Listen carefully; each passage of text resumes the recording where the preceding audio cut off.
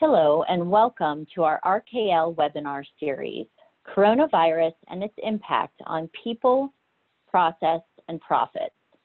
Before we start today's call, we would like to share a couple of housekeeping items. This webinar is being recorded. We will provide you a link to the recording when it is available via email. All materials were emailed to all registrants around 10:30 a.m. this morning. You can also find the materials on our Coronavirus Resource Center at rklcpa.com. All lines are muted and will remain muted during the webinar. Questions can be submitted using the Q&A button at the bottom of your screen. However, due to the size of the group today, with more than 900 registrants, we will only have time to address a few questions throughout the webinar. RKL clients who have questions specific to their organizations should reach out directly to your RKL advisor. 1 hour of CPE in the field of business law will be issued to participants on this call. To receive your CPE, participants must be connected to the session, both audio and presentation, for its entirety. Additionally, participants must answer 3 questions and elements of engagement. Elements of engagement will be through the polling feature. If you're viewing through a web browser, ensure that you have pop-ups enabled. Additionally, if you're using multiple monitors, the poll may appear on your second screen. At this time, I would like to turn the presentation over to Ryan Hurst, who will introduce our team for today's webinar. Ryan, the floor is yours. Morning, everybody, and welcome back for our new Friday morning tradition every Friday at 11 a.m. This week we have the same panel as next week, or as last week. Myself, I'll be giving you some updates on the process to reopen Pennsylvania, as well as some PPP and other kind of market stimulus updates. Bethany will be again diving into PPP loan forgiveness items this week in much more of an FAQ, frequently asked question style. And then finally, Stephanie will be wrapping things up with workforce reinstatement considerations and frequently asked questions there.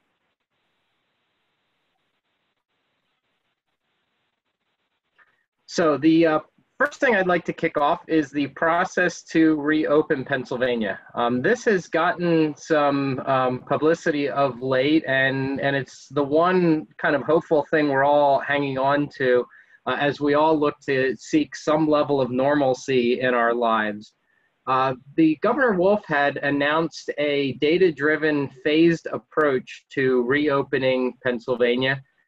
This is part of the data and not in its entirety, but kind of the key critical data is a target goal of fewer than 50 new confirmed cases per 100,000 population in the previous 14 days. And we'll look at what that looks like by county in a couple slides. But that's kind of the key target metric, although it's important to understand that that's not the only thing that's going to be looked at. There's going to be other tests or other elements looking at whether there's sufficient testing available in a geographic area or county, whether there's robust case investigation and contact tracing capabilities, whether there are sufficient safeguards in place at high-risk institutions. Those types of things are going to be considered, as well as industry considerations. So what are their in particular industries, what types of risk profiles of different companies, what kind of teleworking abilities do different companies have. So it's definitely not necessarily going to be this perfectly clean reopening that we all would hope for. And there may be some times that things look counterintuitive, or perhaps somebody might even be saying, well, my county is below the 50 new confirmed cases metric, so why aren't we open yet?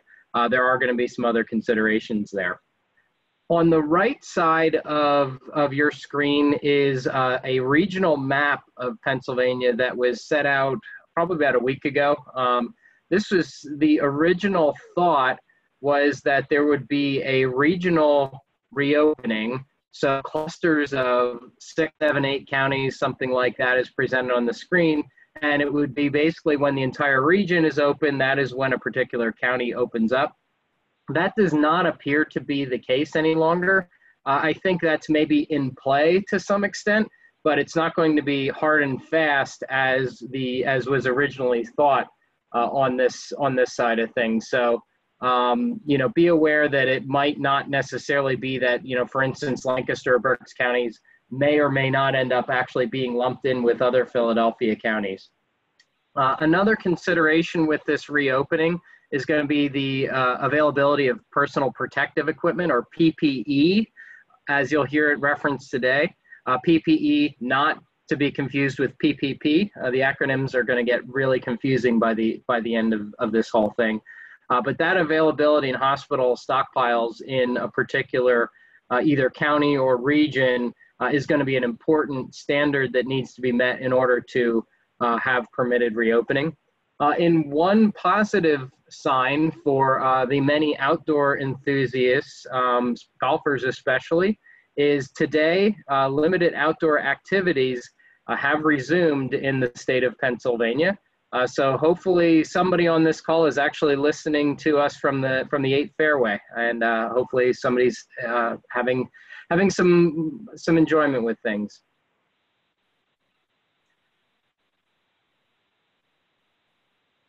Sorry, I got ahead of myself there. So the phased approach, this is what's going to be taking place in Pennsylvania. This is sort of the how things will ultimately be reopened. And it's important to note that everybody, the entire state of Pennsylvania, all counties are currently in this red column, the red phase. And that's the shelter in place, the stay-at-home orders, the life-sustaining businesses, all those types of phrases are in this red column on the left side of this chart. No need to really cover that because everybody knows the kind of the current situation there. Later today, at some point today, Governor Wolf is going to be hosting a press conference and is going to be giving a little bit more detail on this whole reopening, as well as counties that are permitted to reopen next Friday, May 8th, and those counties would be essentially moving into the yellow phase. And what the yellow means, it's not really a full opening, it's sort of a soft opening, or instead of a light switch going from off to on, it's really more of a dimmer switch being slowly ratcheted up. Some of the things to point out in the yellow area is you'll still have lots of telework for especially for companies where that's feasible. Safety orders are going to remain in place, so the various building restrictions and physical worksite restrictions that you're hearing about, masks and those sorts of things, will continue to remain in place. There's still going to be prohibition on large gatherings of more than 25 people. Retail and restaurants are permitted to open, but there's going to be a strong preference for carry-out, curbside delivery, those types of models. And importantly, indoor recreation, so gyms, spas, theaters, those types of consumer-oriented businesses will ultimately remain closed, even when a county enters the yellow phase. So here's the by-county situation that I mentioned a moment ago. There's a map that's available online through the Department of Health that they basically go through by every county in Pennsylvania, and the data that we have is as of yesterday, looking at what that metric is with respect to the 50 new cases per 100,000 people over 14 days. So what we did is we actually, for kind of the southeastern quarter or so of the state, we actually overlaid what the case counts were as of yesterday. So you can see how your particular county compares to that 50-person case count.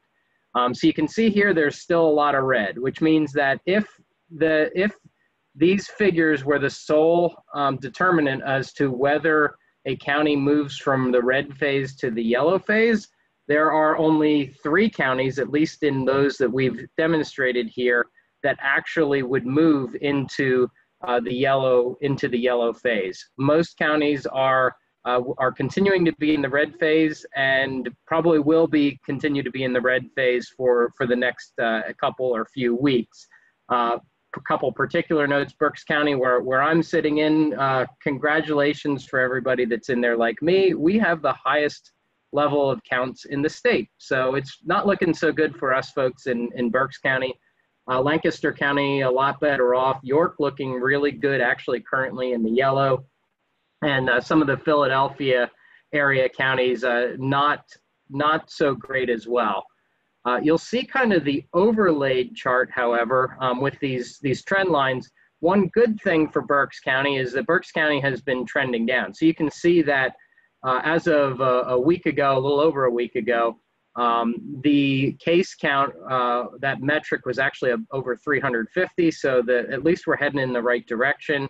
You can see some of the other trend lines that were reported in the Lehigh Valley publication yesterday, which is the source of this chart.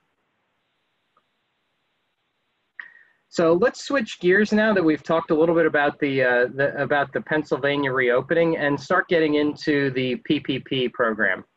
So PPP was refilled last week. We touched on that. Then it officially reopened on Monday, April 27th. Anybody who followed the news on this reopening noticed that it was very rocky. There were a lot of challenges. Many of those challenges surrounded the E-Tran program, which is basically how banks are interacting with the SBA on that. So it was definitely choppy. Things seem to have smoothed out as the week is going on. But the one success that we're seeing as far as data that we've seen is through April 29th, which is Wednesday. So we're dated by a day and a half at this point. The first 3 days saw 960,000 loans processed for about $90 billion worth of loans, loan amount, which means an average loan size of less than $100,000. So certainly a big dip compared to the $206,000 average loan size in the first round of PPP. So many are claiming that this has been a big success with getting funds to the smallest of the small business owners and really driving that average loan size down.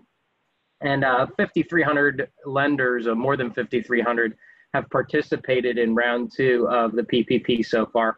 Again, a remarkable increase compared to about 4,500 or so lenders that were in the entire first round. So we're seeing more lenders, smaller loans, those types of things. One last note on the refill. I mean, things are going quickly. They were expected to go quick. Senator Marco Rubio had released some, I think, speculation yesterday that there's probably going to be a need for a round 3. So hopefully no one on the phone is dragging their feet on this, but if you are and are looking for proceeds from these funds, it's important to get that taken care of immediately. So on the guidance front, we have a few updates for you as well. Some of these I'm going to go through very quickly because they're more case specific and not necessarily going to be relevant to all 900 folks that are on the webinar today.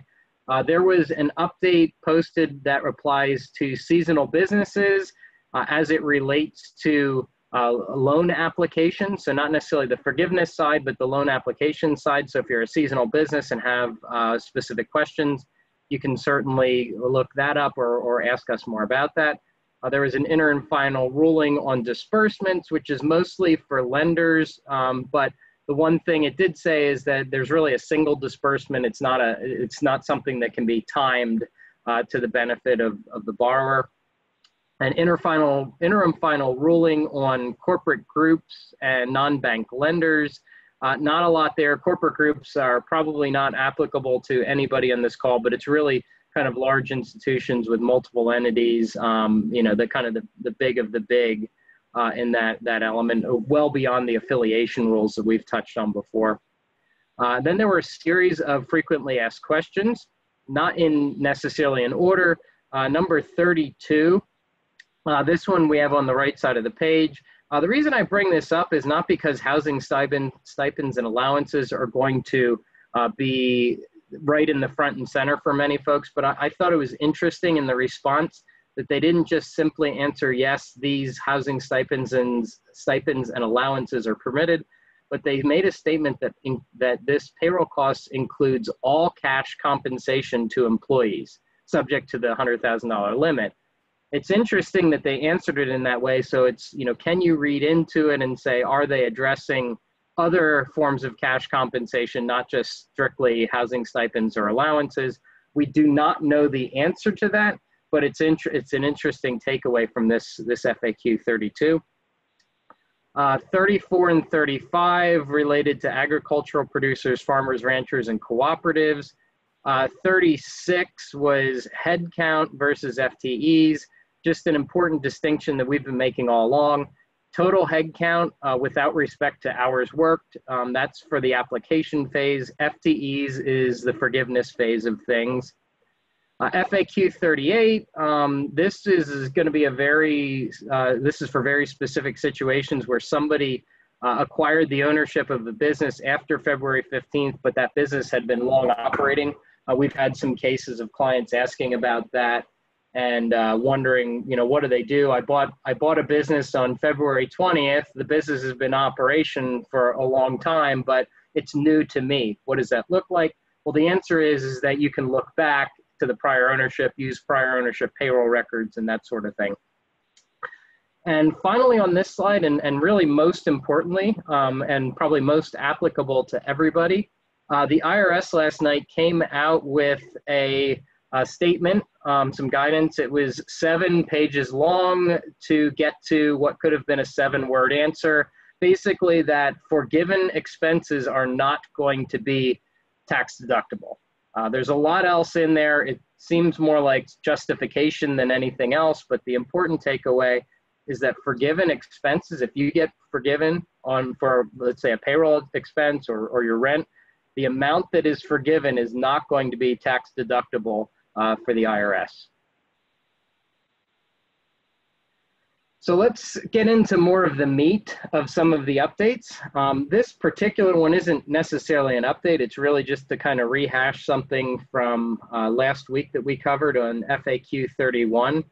This is the one that was specifically addressing public companies that have taken money, but it kind of opened the door to other businesses have other sources of liquidity, other needs. Is there a financial need? Whatever the case may be.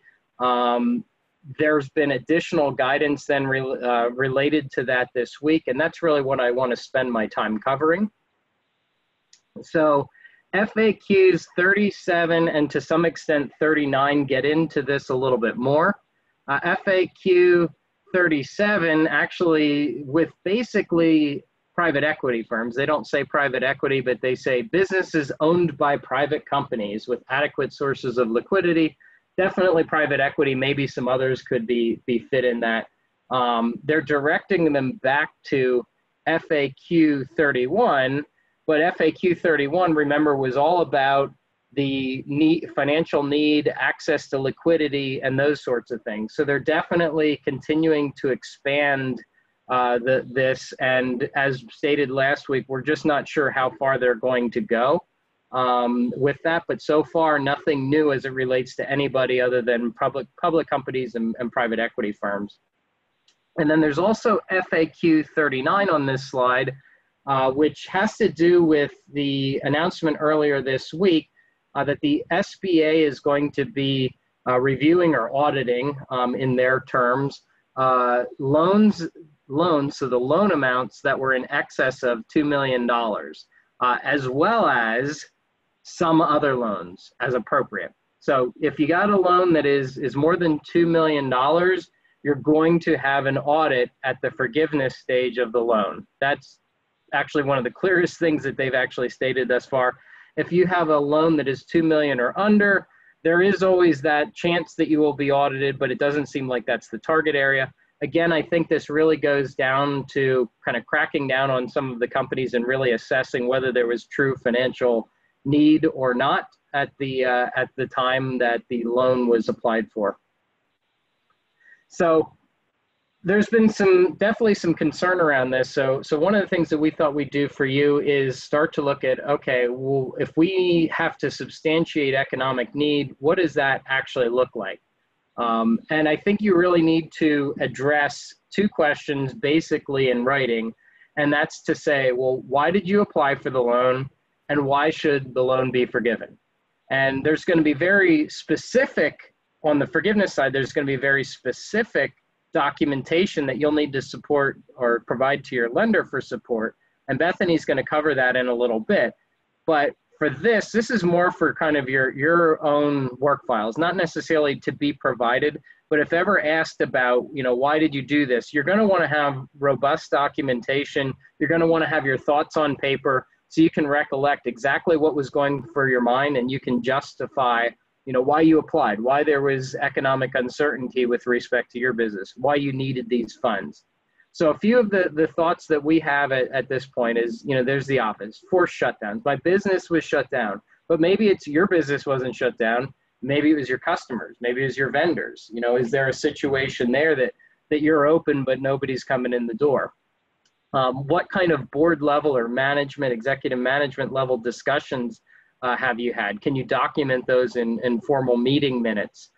Cash flow modeling, are you doing modeling and do you have kind of without a loan or without forgiveness scenarios that consider things like, well, if we didn't get this money, we would have had to have laid off X number of our employees, but because we got the money, we got to keep them all, or we got to keep substantially all of them. I mean, that would be a great case to show somebody who's looking to audit this and say, look, this is the thought process that was at that time. We had a lot of economic uncertainty, and we saw this as a much needed need, so to speak.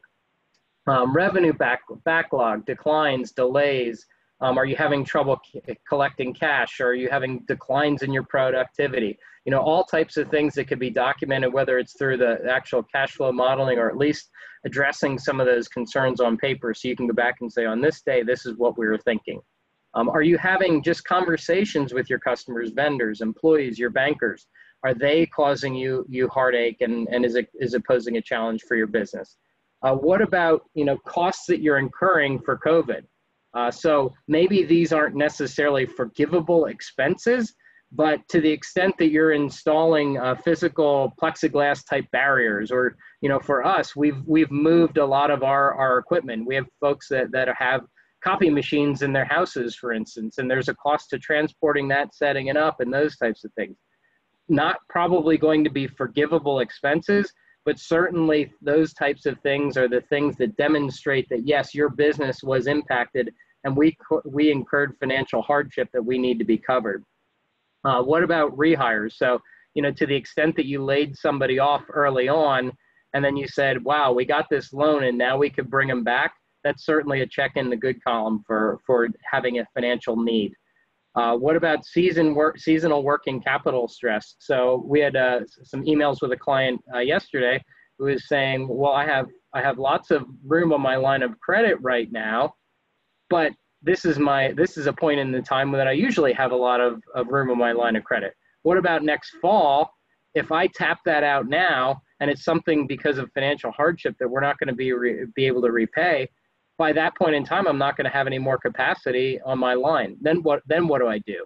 That type of thought process should be good to demonstrate the financial need that business has, for instance. And finally, looking at your loan covenants on your existing debt and saying, okay, well, maybe we've been passing all along, but what do they look like now? And without this loan, are we going to be able to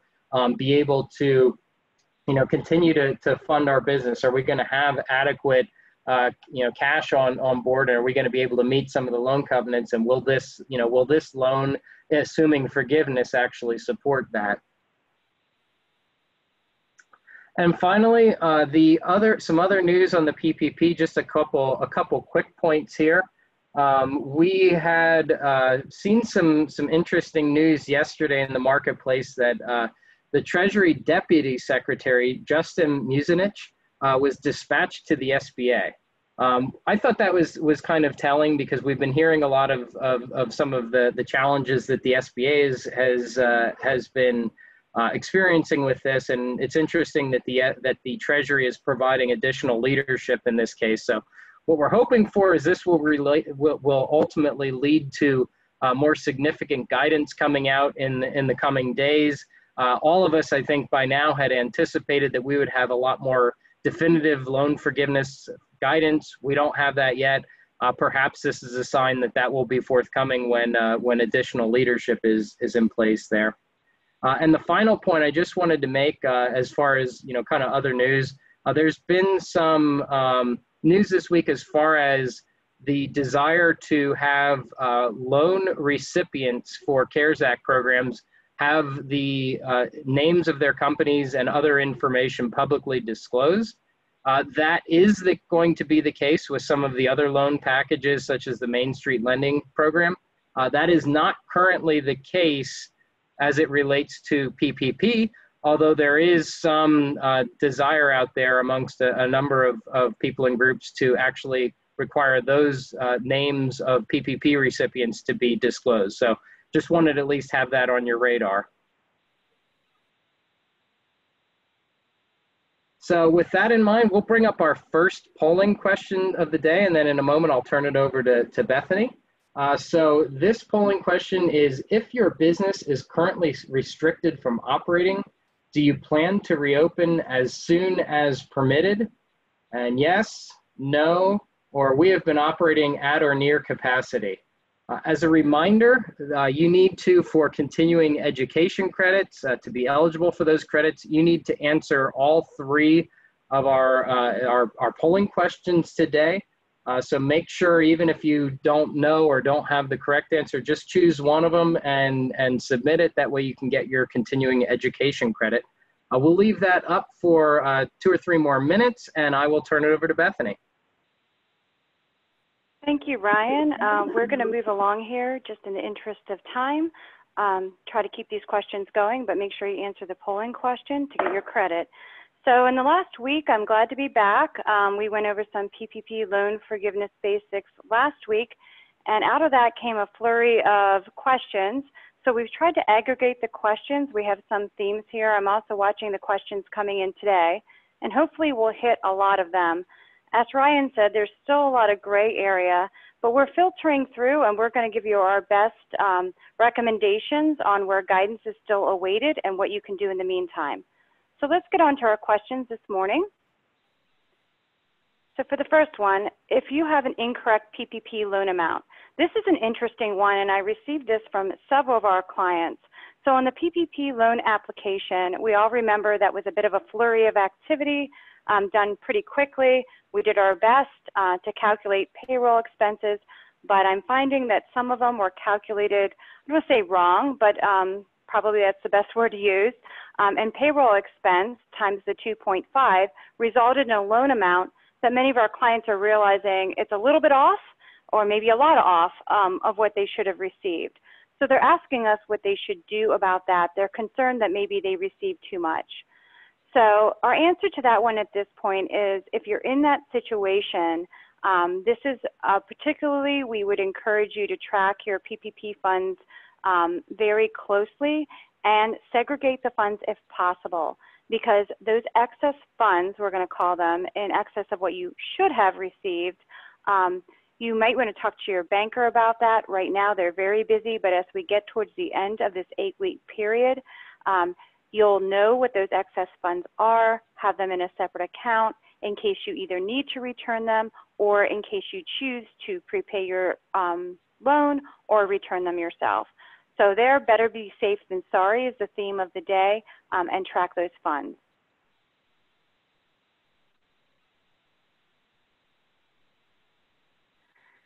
Okay, transportation costs. Actually, I think I'm going to go back here. Okay, no, transportation costs. Okay. I see that transportation costs are an approved use of PPP funds. How are transportation costs defined?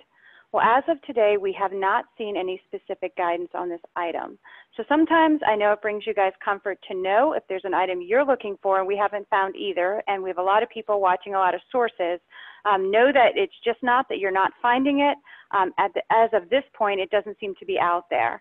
So hopefully transportation expenses or transportation costs are not a make or break item for your forgiveness or for your loan amount indeed. So we would say to calculate your forgiveness before including any amounts. And again, hopefully at that point, you certainly want to do your 75% payroll cost expense. And then when you add your other items, such as your mortgage, interest, your rent, utilities, other than transportation, hopefully you have enough. As we get more guidance, we'll bring that to you, and then hopefully we'll know a little bit better of a definition of what you can include.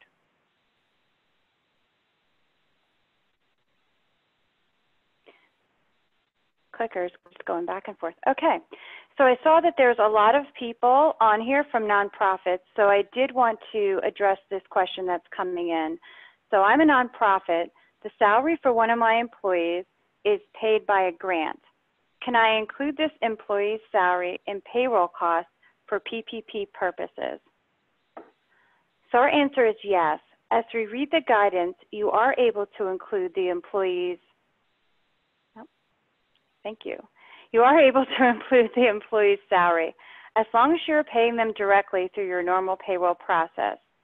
So what I'm saying there is if this employee receives a check from your organization and is included in your normal payroll process, meaning that they're included on your payroll tax returns, specifically here, we're going to talk a little bit later about your 941 quarterly filing. That's the one that withholds the withholding tax and the Social Security and Medicare computation. You'd want to make sure that they're receiving a check and they're included on these payroll tax filings. If so, they are an employee of your organization and you can include them in payroll costs. A note that the monies that you receive from the grant, we're receiving questions on that, that's simply a revenue source for your organization. It does not negate your payment of their salary.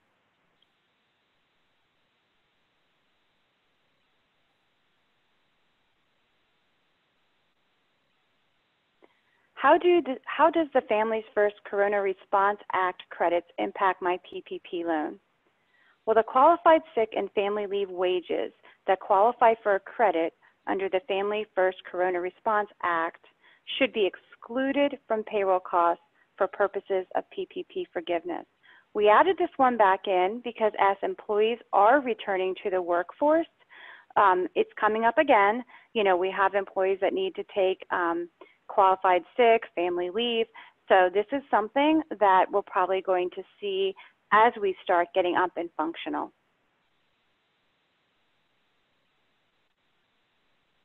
So I wanted to spend a little time on restoration of forgiveness this morning and particularly talk about the headcount restoration. So the question here is that I understand I must restore all of my employees' headcount by the end of the covered period to avoid a reduction in my forgiveness. I also understand if I do not restore headcount by the end of my covered period, I have until June 30 to restore my FTEs. But what if my covered period ends after June 30th? Do I get extra time to restore my headcount? So what's happening this week is all our PPP recipients that are expecting to receive funds mid-end of next week and after, their covered period is actually going to end after June 30th. So the question is coming up, hey, if I already received my funds, I would have a little extra time until June 30th, but it looks like my covered period is going to run after June 30th. What does that mean to me? So right now, the 8-week period covers periods ending June 30th or after. If you're after, as it's written, you must restore your FTE headcount by June 30th to avoid penalty. So that's when you want to watch. If you are receiving your PPP funds, if you haven't gotten them yet, but you're expecting to get them here later in May, you want to keep an eye on that June 30th date. If guidance has changed, we'll of course bring that to you, but you want to have your eye on that. A side question, because I am watching questions coming in, we do have a lot of calls from people saying, hey, can I restore them on the 28th and the 29th? Just a caution there on two things. Number one is, remember you have to meet the 75% payroll expense test. So if you bring them back, you know, a day or two before the end, you're probably not going to have enough payroll. And that's what we've seen happening among our borrowers and clients. But the second thing also is that if you notify your workforce that they're coming back in late June, they may say that sounds fine, but you really don't want to count on them showing up the day or two before June 30th. Things change, situations come up, and you don't want to find yourself in a situation where you're short on headcount a day or two before this June 30th date. You can hire other employees to make your headcount, to bring your headcount up. That's also a question I've been seeing, but you don't want to have to do that within a day. You're not leaving yourself a lot of time. So our counsel at this point is to bring them back a little bit earlier. Again, theme of the day, better to be safe than sorry. So we're getting tons of questions on self-employed individuals, and I actually have two slides here. This first one is I'm going to target at self-employed individuals. These would be individuals that file the Schedule C of your 1040. My next slide, just to warn you, I'm going to talk about the S Corps and what to do if you have employees that also own stock in the S Corp. So the first question on self-employed is, what is eligible for PPP loan forgiveness for the self-employed individuals? Again, individuals that file the Schedule C. So again, we're looking at the 8-week covered period, and there's a couple items you would include. The first is payroll cost as defined by the interim rule, and those can be for employees. If you have employees, the qualified payroll costs that you would pay for them. In addition, you can have owner compensation replacement, and this is limited to 8/52 of your 2019 net profit, and again excludes any qualified sick or family leave equivalent amount for which a credit was claimed. Then we have the interest payments on the mortgage, the rent on lease agreements, and the utility payments. So the punchline there is you both have payroll costs for employees, does not include the benefits for owners, just the employees, and then an owner compensation replacement, which would be limited to that $15,385 we talked about last week, and that's 8/52 of your 2019 net profit. So this is not to be confused with individuals that may own stock in an S corporation, they're a shareholder, but they're also employed by the S corporation. So this is a lot of our clients, so I wanted to speak to that today. For companies that are applying for the PPP loans, the shareholders who are active in the business and receiving a paycheck were considered employees. And hopefully, if you already applied, you applied that way. But for loan forgiveness, you would also then include their payroll, again, up to the cap of $15,385 for the 8-week covered period. And you can include the company paid portion of the group health insurance for these individuals. You can also include 401k match on all your employees, including these individuals, and the employer portion of state unemployment taxes. Just a side note, I see a question coming in about the 401k match. This is just the portion that the company pays and not the employer amount, but the amount that they not the employee amount, I'm sorry, but the amount that the employer would pay that would be an expense on the company tax return. Another question on the profit sharing.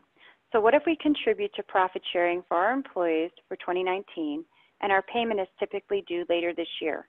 So I've had a lot that maybe their payment's due towards the end of the summer or even September. They want to know if they can pay and deduct this during the covered period and include it as a payroll cost.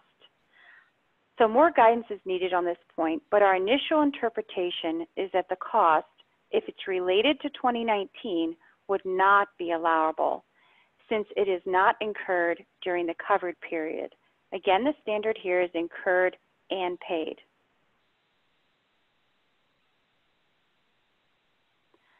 So that leads me to, what does incurred and paid really mean? So how are we interpreting incurred and paid for qualified expenses? Again, I feel like a broken record here, but we're awaiting guidance on incurred or paid. However, we do know, this is what we know, the PPP funds cover 8-week period. So most likely you're going to need to prorate items such as interest, rent, and utilities. Obviously, there's a different number of days in March, April, and May, which all may include the covered period for you, a little bit different than the 2 months that we hear. So at this point, we're saying follow the service date for utilities, and for rent and interest, make sure they represent an 8 weeks of expense. This doesn't have to be a real formal exercise, but what you could do is do a simple proration of math, maybe write it on the bill, keep it in the file, and then we'll see. If more guidance comes out and they change it to a month to make it easy on us, at least then we know we can include those extra days. If not, you have that 8 week period proration. Again, hopefully your forgiveness does not it's not a significant amount of your forgiveness. There's extra, we have some clients looking at extra 5 days here when you're looking at April and May. So hopefully that's not a breaker for you, but I just want you to be prepared, maybe do the proration, know what it means to you, and we'll bring you that guidance as it comes out. So of course those expenses would need to be supported by necessary documentation. You want to have your loan and your rent agreements ready, and you want to keep those utility bills. So this is a big question now. Everyone's wondering what type of documentation they are going to be expecting their lenders to request, especially since, as Ryan noted, there is this now provision that any loan over $2 million might be subject to an audit, or whatever they're defining an audit as. So we wanted to bring you what we're seeing in the marketplace from the lenders. So we would expect the lenders are going to require at least the following: the borrower certification that's required under this section of the Act noted there.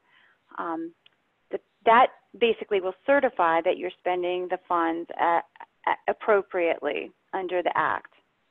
Also, your Payroll Protection Program, your PPP application form, the number's there, 2483, along with any supporting documentation that you originally submitted with the application. So you want to keep that handy as well. Also, anyone that is self-employed and has a Schedule C, you're going to want to have your 2019 Schedule C available.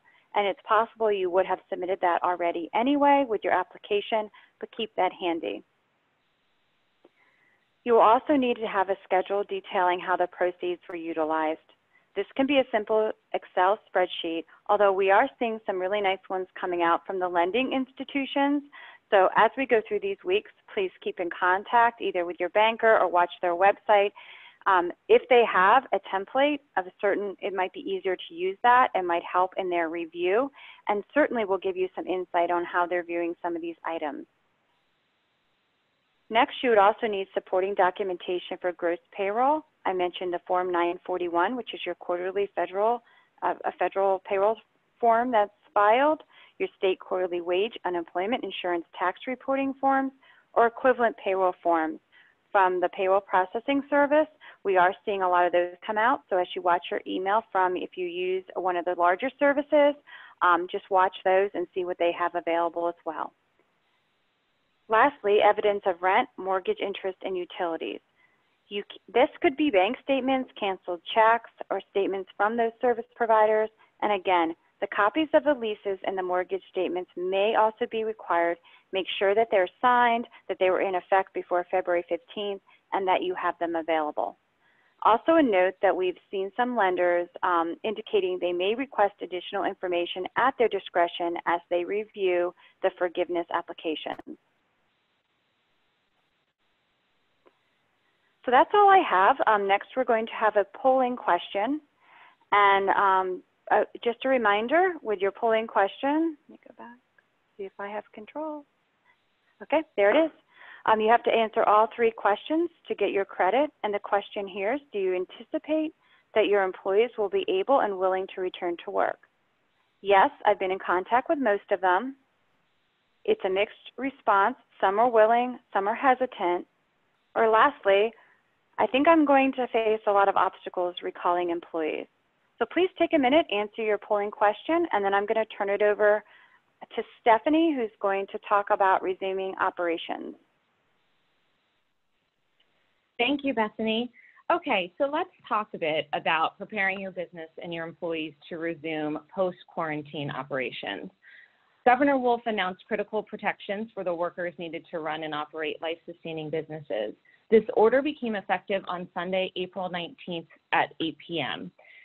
Failure to comply with these requirements will result in enforcement actions that could include citations, fines, or license suspensions. As Ryan reviewed with you earlier, the Wolf administration is partnering with the public health and economic experts to monitor the metrics used for safe reopening by taking a regional sector-based approach. We'll talk about how you can prepare now, so when the data supports reopening in your region and sector, you'll be ready to get back to business. Let's first talk about preparing your business to reopen. You'll want to develop a business continuity strategy around implementing new safety guidelines. As you prepare to return to your new normal business operations, you'll want to think through what the worker safety order means to your business, employees, and patrons. Prepare yourself for multiple possible scenarios and develop a response plan for each. There are a lot of unknowns, and if we've learned anything over the past several weeks, we now know that businesses need to be agile enough to pivot very quickly. You will likely need to get creative in how you conduct your business. Let's dig a little bit deeper into this consideration. You are now required to make masks available for your employees and patrons. It's recommended that you conduct business by appointment, and when that's not feasible, you should limit your building occupancy to less than 50% of the number stated on your certificate of occupancy. Are floor markers necessary to indicate where patrons should stand in order to maintain safe distance? Plexiglass barriers at the reception desk and in locations where there's customer interactions, and maybe perhaps installed between workspaces. Have you considered how you're going to procure and stock the necessary supplies that are hard to come by right now? These are all considerations that you need to evaluate. Let's talk about one of your most valuable assets, your workforce. It's critical to develop a well thought out communication plan for your workforce. You want to map out multiple scenarios that I mentioned that could impact them directly and have a communication plan for each. Upon preparing to return to the physical work location, determine how you're going to contact those employees who have been furloughed or laid off. What do you need to communicate to them? Communicate your worker safety order response plans with your employees and make sure to clearly outline expectations and protocols. Document and communicate your new safety measures and expectations around wearing masks, hand washing, meetings, breaks, and what to expect in common areas. Utilize telephone and video conferencing when possible for work-related meetings and gatherings. And when those are not an option, it's best to hold meetings in an open, well-ventilated spaces. We may even start see meetings being conducted outside on nice days. What will their workspace look like? How will you create space between cubicles? How will you distance and provide barriers for workstations that have an open concept? How will you handle access into your building? Will you implement a single point of entry and assign staggered arrival times? How will you manage the stairwells and elevator usage? Will you allow your employees to return to the office after they leave to go grab lunch or run an errand? There's a lot of things here to consider, and if it's not enough on your plate, let's talk about policies and procedures. You'll want to make sure that you conduct a thorough review of your company policies and make any edits as necessary to ensure they are consistent with public health recommendations and existing state and federal laws. Will you need to institute a flexible work schedule and telecommuting policy to accommodate your employees' availability? Maintain flexible policies that permit employees to stay home to take care of children due to school and child care closures or to care for a sick family member. Review your leave policies and make sure they incorporate some of that flexibility. Of course, in true HR fashion, you'll need to make sure that your employees are aware of the updated policy and that they understand them. You might want to consider obtaining a signed acknowledgement form from each employee just to confirm that they've read them and they understand the revised policies and procedures. You'll also want to provide employee assistance program information and community resources to your employees as a way of providing support for the increased stress and pressure that your workforce is facing during this time. Some will be dealing with financial strains, social and emotional struggles for themselves or family members, and Some are homeschooling their children while balancing work responsibilities, and others are struggling to cope with the death of a loved one or friend. Talk to your employees. Be sure to really listen to them in order to understand their concerns and what's on their mind. Some employees may be at high risk or have a family member at high risk, and worry may weigh heavy on their mind. Provide resources to offer grace as everyone adapts to what this means and the new normal that everyone is adjusting to. Knowing they are heard and supported will establish leadership and company loyalty.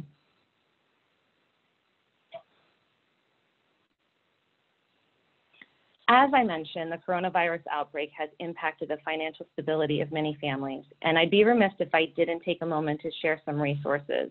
As a result of the coronavirus outbreak, families who didn't previously struggle are now experiencing financial and food insecurity, some of which may be too embarrassed to speak up and ask for help and will struggle in silence.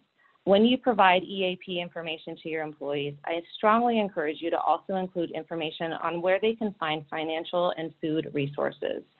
In order to allow your employees to save face, I recommend that you don't ask them to come to you for that information. Just provide it upfront to everybody across the board. Expect to have increase in absenteeism. Develop a plan in order to continue your essential business functions should you experience higher than usual absenteeism. How will you respond to absences related to illness or caring for family members that are sick? What about the employees who need to remain home because school and daycare and summer camp is closed? You'll want to prepare by cross-training employees to perform essential functions and maintain business continuity regardless of who is absent. Have multiple backups for those key positions. One can only hope that you won't have an exposure in your business. However, the reality, you need to plan for it. In order to manage your exposure, routine cleaning and disinfecting all high-touch surfaces and doorknobs, handrails, elevator buttons, workstations, keyboards, telephones, etc.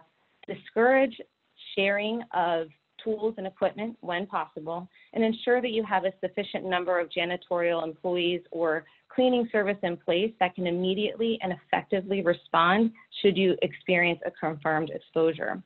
Provide tissues for coughing and sneezing and no-touch waste receptacles.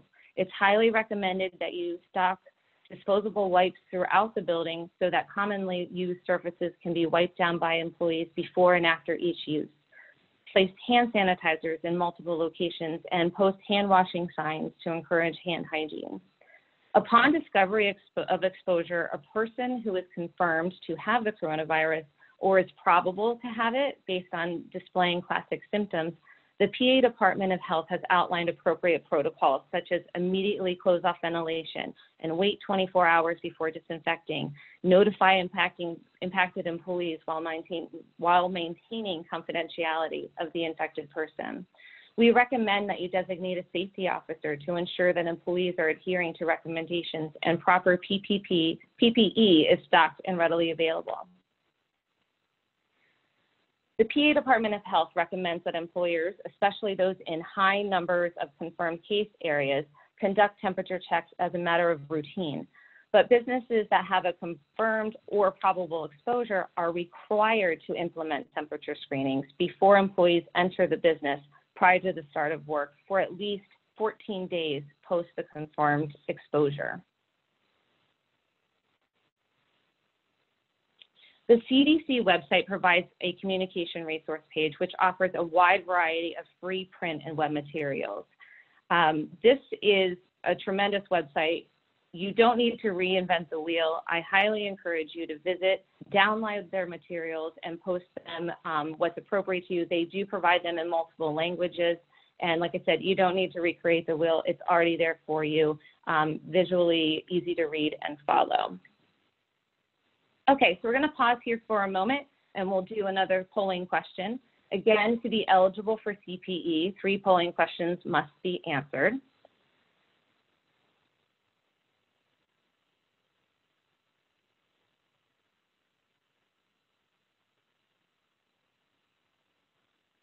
It should pop up here soon. Okay.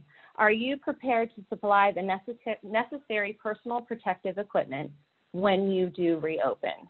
Yes, we are fully stocked.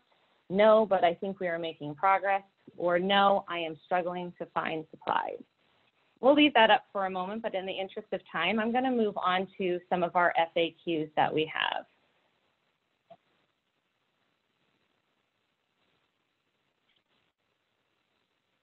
First one, how do we manage our employees' expectations upon their return to work? This is a great question. We recommend that if it makes sense for your business to conduct a pre-return to work survey with your employees in order to glean insight into their comfort level around returning to work, along with an opportunity to inquire, if given the option, where they would prefer to work, continue telecommuting or return to the office, or a combination of the two.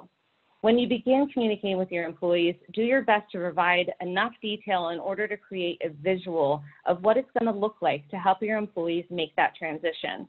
You know, will they have scheduled arrival times? Do you have to have alternating shifts? Things along those lines. And, you know, be sure to indicate who they should contact if they have any questions about accessing the building. Are businesses required to supply or are businesses required to approve or supply a particular type of mask to their employees and customers?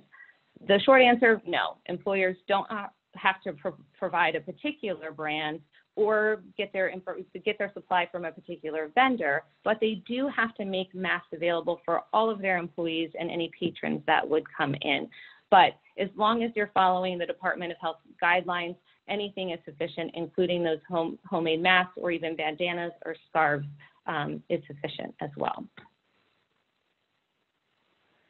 I have an employee who has shared with HR that they have anxiety, and covering their mouth and nose may lead to a panic attack and other serious medical conditions.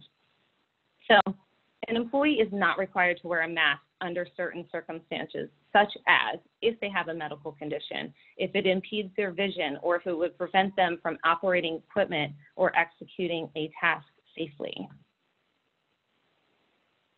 Are employees who work outdoors, such as landscapers or waste management, required to wear a mask? Yes. The only exception here would be, again, if it's unsafe to operate equipment or to execute a task, or if it would impede their vision, as well as if they have a medical condition. What should we do if a patron does not have a mask? Do we refuse entry into our building? So the Department of Health recommends that businesses provide masks for all customers who may not have one. You can consider distributing flyers reminding customers of the Secretary of Health's order, along with some how-to instructions to make their own if necessary. And you'll want to avoid, confrontation when it comes to that. And so just consider your policy around, how would you treat somebody if they came into your business without shoes or, a shirt?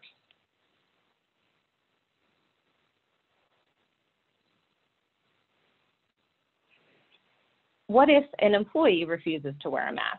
So the Department of Health does not tell employers how to manage these situations. However, it does dictate that all employees of life-sustaining businesses, with the exclusion of those with a medical condition, and if a mask causes safety concerns, or while sequestered alone in a room or an unshared personal office, they must wear a mask in the workplace. And you'll want to develop a PPE policy that outlines those expectations and how you will respond if there is failure to comply. So if we can maintain social distancing, are masks still mandatory? Yes, masks are still mandatory. Individuals that work or are in group settings are at risk, and masks should be worn at all times. You're not required to wear a mask if you're driving alone in your car or with a family member from your same household, but outside of that, you are required to wear a mask. Last question here. We are developing a plan for when we are able to reopen our business. Do you have recommendations on where we can find personal protective equipment and thermometers? So we recommend that you start first with your current office supply vendor to see what they have available for you. Many are offering cleaning supplies, hand sanitizers, plexiglass shields, and some are even offering thermometers.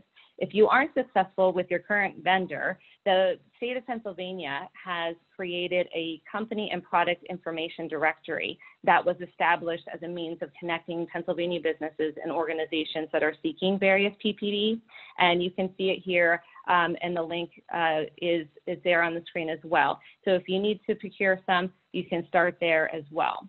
So we're going to take a moment here and do our last polling question before Ryan closes out our webinar.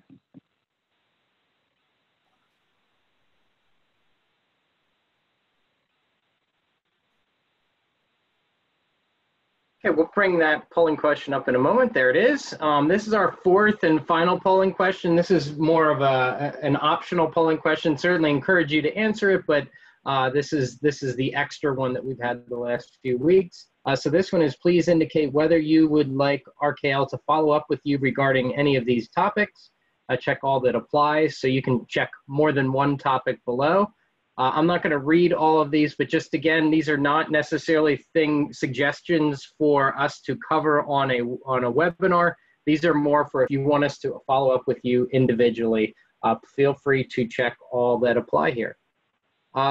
To close things out then for the day, I wanted to just quickly touch on the Main Street Lending Program. Really, this is something that we've hit on briefly before. Not going to go into this much at all given the time, but we have some information on this slide and a much more detailed blog that we released last night.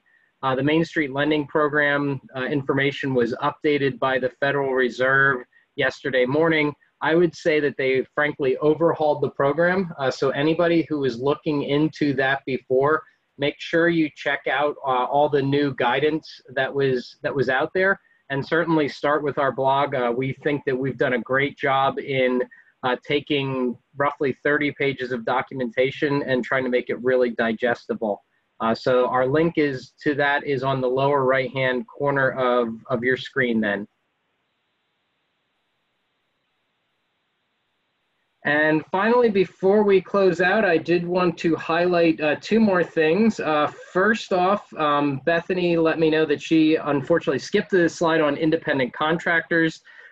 Just so you know, the answer to the independent contractor question is that independent contractors do not get included on as payroll costs on the company that they do work for. They would file their own application like a self-employed individual, and they would follow those rules. So if you have a company that has both employees and independent contractors, your employees count as payroll costs. Your independent contractors do not count for yours. They go and get their own loan with their own rules. And then lastly, just want to go over the polling results that we have. Poll 1. If your business is currently restricted from operating, do you plan to reopen as soon as permitted? We had 886 responses, 40% yes, 9% no, 51% operating at or near capacity. So based on a large part of our audience, 91% are either back to work or ready to get back to work. Poll 2, do you anticipate that your employees will be able and willing to return to work? We had 671 responses there. The responses, yes, I've been in contact with most of them, 58%. It's a mixed response. Some are willing, some are hesitant, 37%. I think I'm going to face a lot of obstacles recalling employees, 5%. So fortunately, we don't have lots of folks on the call that are expecting major difficulties on the rehiring. Finally then, our final question was, are you prepared to supply the necessary PPE equipment when you do reopen? Yes, we are fully stocked, 38%. No, but I think we are making progress, 49%. And finally, no, I am struggling to find supplies, 12%. So again, it seems like overly either folks that are prepared or at least folks that feel like they're going to be prepared, which is great to hear. That wraps things up for the week. Feel free to visit our Coronavirus Resource Center on our website. Like I said, check out the Main Street blog and many others. Check out the recording to this when it's posted later today. I know once again, we went over a ton of information. Tough to digest it all in this short period of time, but the recording will be at your disposal later today. And of course, we welcome you back next Friday at 11 o'clock. We'll see you then. Take care.